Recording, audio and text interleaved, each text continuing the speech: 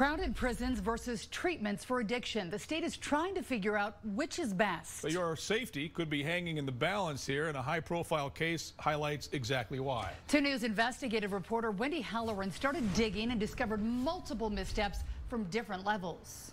Well, Heidi and Mark, tonight we are going to take you on an odyssey of failures that enabled a sexually violent predator with a history of opioid addiction to attack. A warning, this story contains graphic information.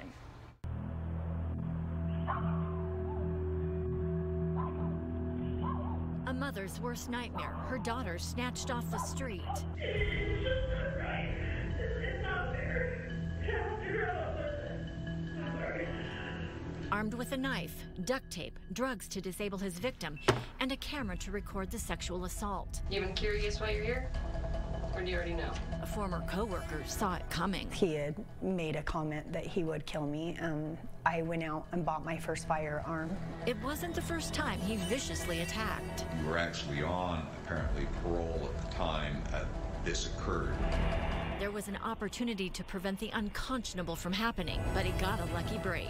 I truly believe that I could be rehabilitated because I know it's in my heart. I would definitely say pure evil. That evil could have been stopped earlier. In 2008, Creed Lujan checked into the Crystal Inn. He lured a housekeeper into his room and strangled her. Then he twisted a towel into a weapon to strangle her more. He was convicted of attempted murder and sentenced to 3 years to life. 6 years later, he was granted parole. According to his parole agreement obtained by 2 News, he is to obey all laws and notify his parole agent within 48 hours of being arrested or questioned by law enforcement. Go down the window. It's now July 26, 2019, and Creed Lujan is passed out behind the wheel of his car. Despite an attempt to drive off, Highway Patrol did arrest him for DUI, but he's not booked into jail and instead taken to the hospital.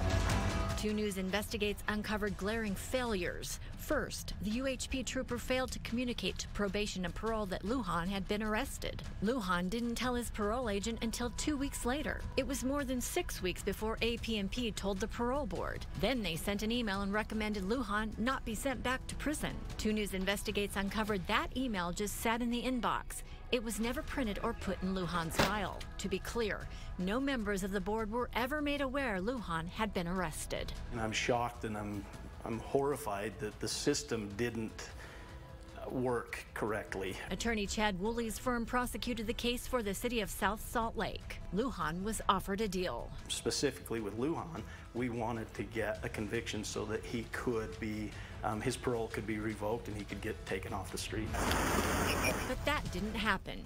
On November 27, 2019, Lujan pleaded guilty to impaired driving, no jail time, 12 months probation, and ordered to get treatment. Exactly 2 months to the day, he set his sights on his next victim. Coming up in 60 seconds, the teenager who became Lujan's victim and issues with a new system in Utah that might have allowed it to happen. Nobody can sit back and say they're happy with everything that's happening with JRI. That's a clear message. I'm not happy either.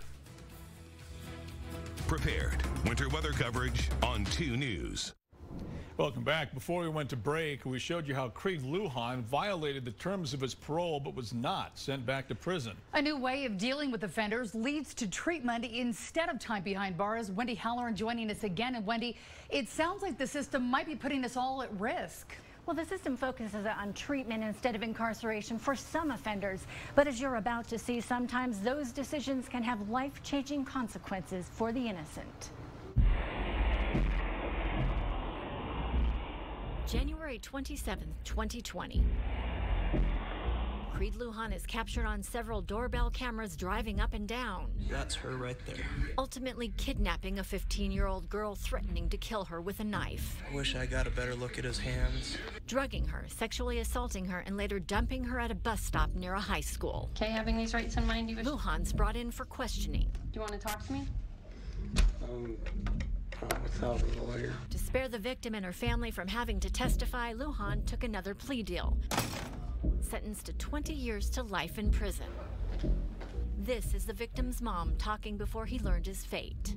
My daughter is 15 years old and has to grow up with this for the rest of her life, knowing that There's probably a very strong argument that says that he should have been revoked on his parole and gone back to prison. Tom Ross is the new executive director of the Commission on Criminal and Juvenile Justice, the agency that came up with the Justice Reinvestment Initiative, or JRI. If you're buying in and believe that that treatment is as important in this as incarcerating and locking offenders up, then somebody made a calculated risk based on the sentencing guidelines, based on best information that they had available. That either happened or somebody made a mistake at best.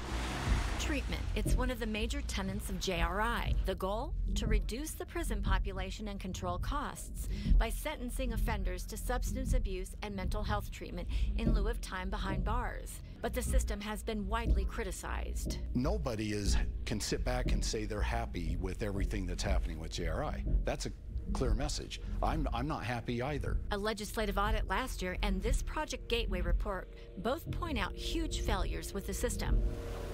Among them, the fact that probation and parole agents' caseloads have significantly increased with a more violent, higher-risk perpetrator. Both reports also show recidivism rates have surged. Point blank, is the system working? If you're asking me, should we stop and go back, I would say no. Is this victimizing people? You are telling me that if we go back in the other direction, there will potentially be more victims. Is that correct? Well, I believe that more families are going to be distraught and torn up still. That's going to continue. We cannot incarcerate our way out of this. Ross now has the task of improving the system to make sure things like what happened to this 15-year-old do not happen again. I can't say enough to bring back the safety and security that they had before this happened. I know that. Knowing what this child went through and knowing it was so preventable just disgusted me to the point that I was physically sick over it.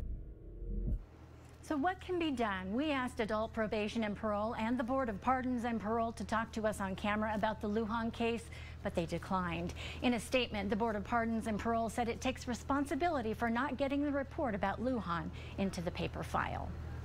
I know my mom heart is sick listening to this. I know a lot of people have questions. So Wendy, well, we have the new governor in office right now, Spencer Cox. Do we know where he stands on this issue? We do. Governor Spencer Cox declined our request for comment, saying he was still studying the system. However, he did include $3 million in his proposed budget to hire more adult probation and parole agents.